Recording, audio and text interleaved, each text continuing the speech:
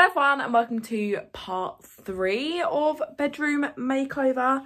If you haven't seen part 1 and part 2, definitely go and watch that. But essentially I'm trying to add some more colour into my very beige bedroom. So I'm going to go over what we did in the last parts and then show you what we're working on in this episode. So we changed the bed sheets into this funky gingham pattern bed sheets. The wallpaper is going to come down in the next episode, and white walls are going to be painted. These shelves I have decorated with some more colourful prints. I just swapped out a couple of them and put in my Disney print and then another Disney print, and then just added in some pops of colour in the decor. On the windowsill, we swapped out my normal candles for some swirly, colourful candles from Dunelm.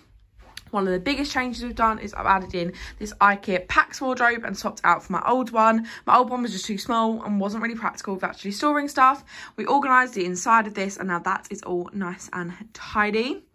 We put up my gorgeous, beautiful chandelier that still needs a little bit of work. We've got this little bit of foam as a spacer and I need to paint that or cover that. I need to work out what I'm doing with it. But she is a beautiful chandelier and was a bit of a pain to do, so that was quite stressful. We've added in a couple of bits of bric-a-brac or home decor, like these bowls, the candles, just to keep it looking fun. The desk is something I do want to change and sort out. I'm thinking I might just make another tabletop for it that's a bit more of an organic pattern and maybe paint it green. I'm thinking green. Do kind of need to keep these drawers and they're really practical for storage, but can kind of swap out other bits. The mirror is still the same, but I do want to put kind of a funky edge around it. Potentially get to that in this episode, not quite sure. The hooks and the plants are probably staying. I might change out the plant pots. I do want to get a new rug, excuse the socks. This we're going to paint in a separate episode as well. But essentially want to take off the mirrors and paint a fun mural on this wall. They're going to get my friends involved and hopefully it'll be a nice fun project. But today I've woken up and I have made this little light switch cover just out from my Cricut. It took a lot longer. I think my Cricut's on its way out. So I'm not going to go too close because I don't want you to see the imperfections, but in conclusion I cut out a flower and I put that around my light switch as a cute little decor detail. I do also want to change out this stool and get like a funky chair, and I think that is all the stuff I want to do. Oh, and I want new bedside tables. These are odd and I don't like them anymore. I want to change them out. So new bedside tables, new lamps, etc. Unfortunately, this is somewhat of a waiting game. I've got my friends scheduled to come out and paint at some point in a couple of weekends time. So that's great, but I kind of have just got to wait till then. I've got a mirror I want to upcycle, which you would see in the first part, that's going to go above my bed once it's painted. So that's, again, something I kind of have to wait for. I do want to swap out the handles on my wardrobe, but not quite sure if I'll ever get to that. And yeah, it's a waiting game as well because I'm trying to source everything secondhand. So I've got to just wait on Facebook Marketplace until I see something that will come up that I can use, that I can upcycle, that I can hopefully just put in rather than having to upcycle it. So there's a couple of projects that hopefully will get done in this video, but I'm not quite sure which. Okay, so I've just popped to the shops and I picked up this roll of tape. I think this might solve my chandelier problem. So I'll show you what the problem is and what we need to solve. Essentially, for a spacer, we had to put in this bit of foam. But if you can see, all of the kind of the hardware for this is actually red. I know this red is slightly brighter, but I think it will fade over time anyway. We also need to close up this bit of foam because around the other side there is an opening. I'm thinking with this red tape I can wrap it round and hopefully it will kind of give the illusion of being closed, completely painted and look fine. I think it's just going to disguise it a little bit. That worked absolutely perfectly. I might try and tarnish it a little bit and basically make it look a bit dirtier so it matches, but I actually think it looks perfect. Looks really good, really happy with it. So first job done. So for my mirror, I am thinking I am going to cut this into a funky wavy shape, cut out kind of the hole for the mirror, and then basically on these side bits attach kind of peel and stick Velcro all the way down and just Velcro it on. It means it's not a permanent solution. I can take it off and change it if I want to. Then I'm going to paint this kind of probably a pink colour. I'm hoping I can cut this with an X-Acto knife. Not sure if I'm going to be able to, but that's today's job. Okay, so I've traced out this shape I want. I'm not gonna lie, it's not really gonna pick up on camera. I outlined the mirror first. I laid the mirror on it and then outlined it. And I'm gonna keep the edge square. I'm not sure if I want all of this, but for now I am just gonna cut out kind of the middle section and just cut off this excess at the top. And that's what we're working with so far. Spirit level and a knife. Not sure that's gonna cut it, but hopefully it will.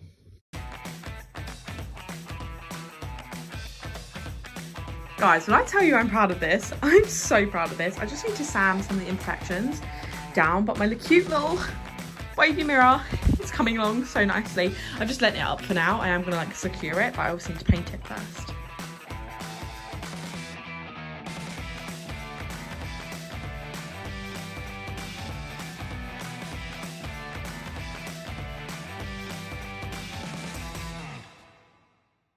Hello everybody, it is the next day.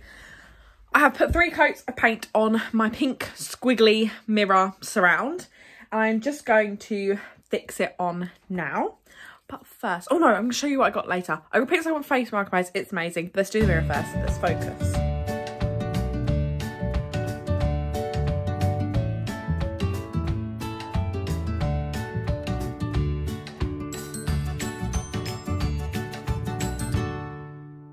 Okay, so she's on, she's pretty. I ended up just using Velcro, I felt that was the easiest way. So I stuck on one half of the Velcro on there, and then I stuck the Velcros, kind of the hook and the loop, I stuck them together because I thought, how am I going to position it right? So I just stuck them to the thing and then just pushed it on. That didn't make sense. You guys know what I mean. There is some imperfections, like I do need to kind of sand around the edges to make it look perfect, but I love her, she's great. And this outfit looks super funky with her in the background. But I'm going to show you what I picked up for my plant. Plant is currently in a wicker basket. I'm going to take that one out. Oh my gosh, it's covered in dust. And I'm going to put it straight into this plant pot, which has got my peas in. Wow, this is the most chaotic clip ever.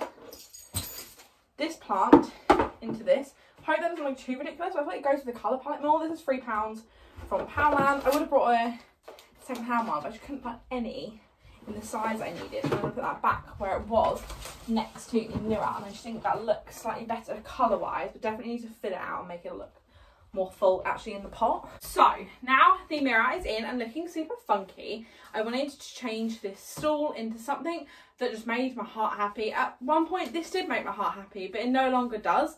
It's not super comfortable, I can't sit here for long periods of time, and I wanted something more comfy and more funky. And that is where this piece came in. So this was £20. I got this on my Facebook Marketplace. It is a cow chair.